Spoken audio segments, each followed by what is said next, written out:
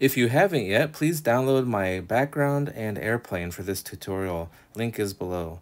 And this idea of the airplane was actually given to us by a subscriber. So if you have any more suggestions of another video you'd like to see, please leave it in the comments below. So we're going to pick our widescreen size here for our project. And before we do anything else, I'd like to change the length of this animation because it'll be a little longer than usual. So let's go to Properties and Duration, and let's just pick 15 seconds. And now you should have your downloaded illustration imported already in here.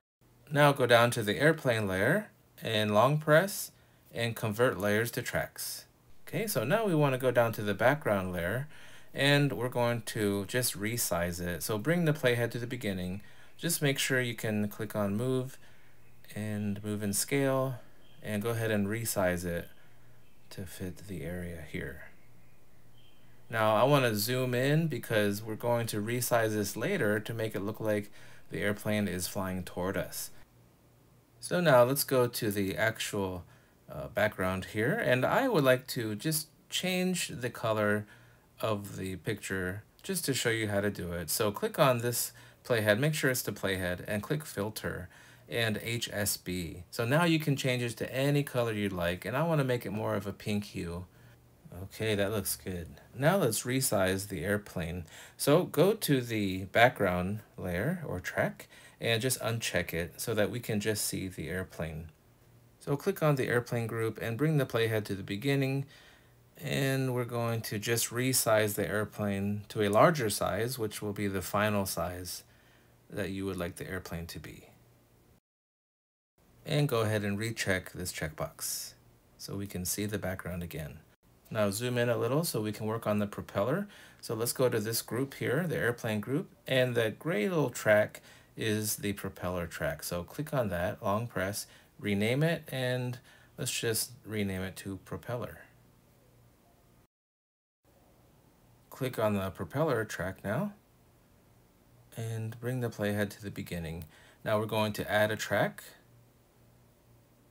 and click the draw tool. Let's pick the airbrush brush, airbrushing and soft brush, and the color can be white. So the size can be about 1 or 2%, and make sure opacity is all the way up. Let's go to 1% here. Okay, and just start making squiggly lines kind of like this. Just imagine seeing a propeller moving very fast.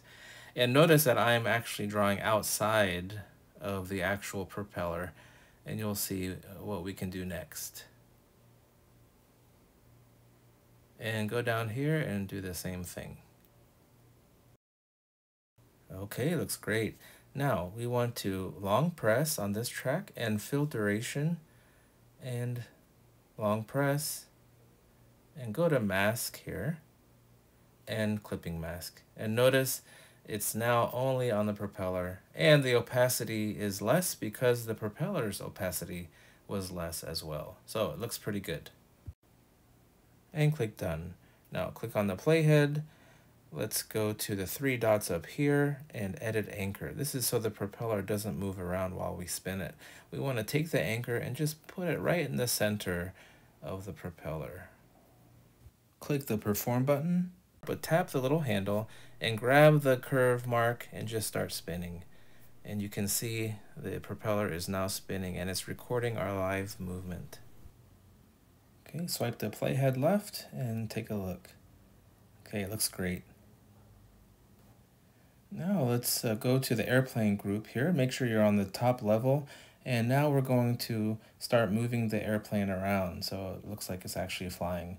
So let's bring the playhead to the beginning here. Click the perform button and tap the little handle here until you see the rotate mark. And just grab that and just move the plane however you like. Rotate it, spin it around.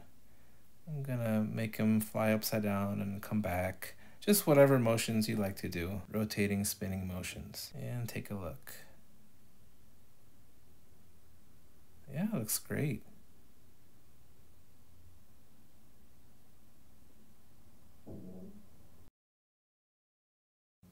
press stop, bring the playhead to the beginning again, and now we're going to actually move the plane around.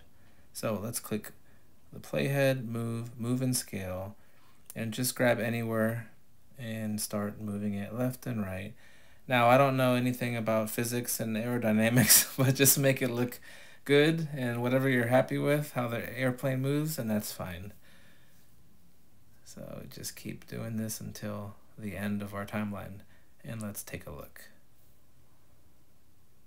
All right, that looks pretty good. Okay, now let's bring the playhead back to the beginning and click move and scale, and just grab a handle and just shrink it down so it looks like the plane's flying toward us. Now click the record button and grab the handle, and now we're just going to increase the size gradually until it gets to the size that we would like. And just stop whenever he's at the size that you want. Okay, that looks great. And now for the last part. Let's go ahead and go to the background, bring it to the beginning, click on the playhead, click move and scale.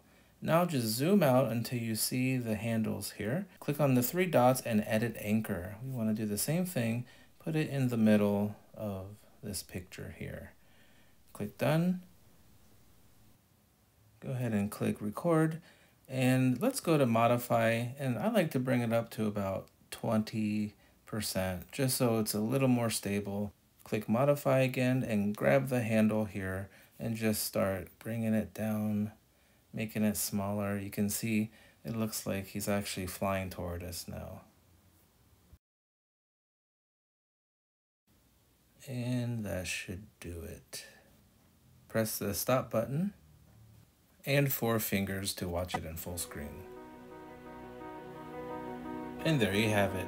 I hope this level up tutorial can help you increase your skills using Procreate Dreams, and if you like this video, please don't forget to like and subscribe. Also, please check out my links below, like my children's book and online shop. Click on these videos to continue leveling up with Procreate Dreams. Thanks again for watching, and see you next time.